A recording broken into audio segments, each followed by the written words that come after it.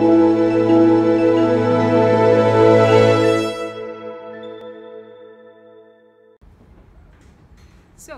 welcome you to our SME Talk, and on the verge of the European election, which is few weeks ahead of us, we have today with us Dr. Paul Rübig, who Hello. is the president of the SME Europe, and he is the entrepreneurial spirit of the European People's Party.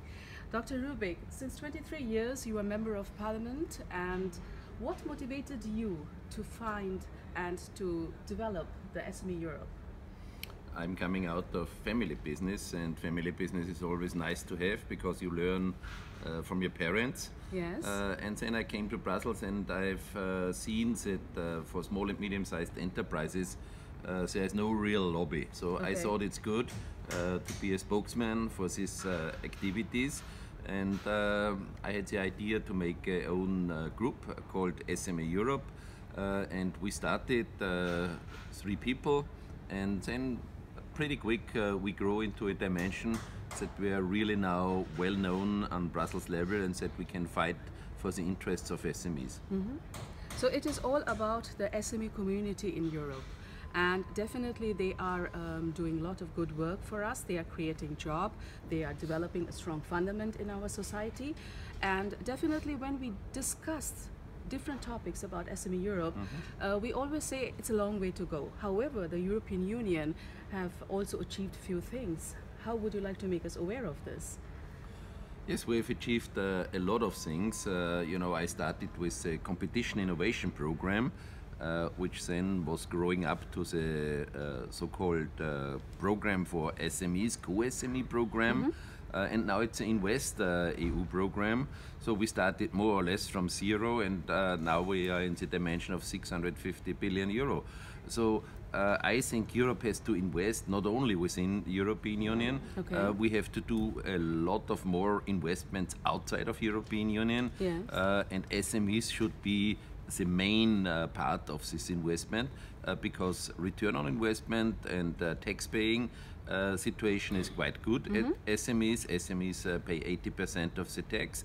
So I think family business is the best place to, first of all, reduce taxation and give investment a better chance.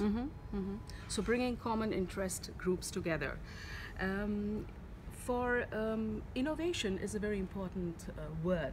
I mean, not only for startups, but also for established business. Entrepreneurs would like to grow and develop themselves to be competitive. So you have been doing a lot of work on innovation. Please share with us some of them.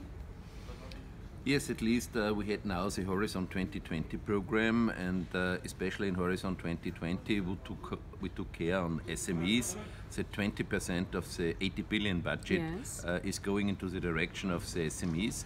And now with the new program which starts next year, we have hopefully 120 billion, so 50% more, and the area of innovation will play a key role. So the innovation and growing up of SMEs will have a key role in this new Horizon Europe program. And we are very proud that this program will help us to invest not only within European Union, as I said, but especially in least developed countries, in the rural areas, and the focus is on family business, on SMEs. Okay, thank you very much. So what will be your message for the 26th of May?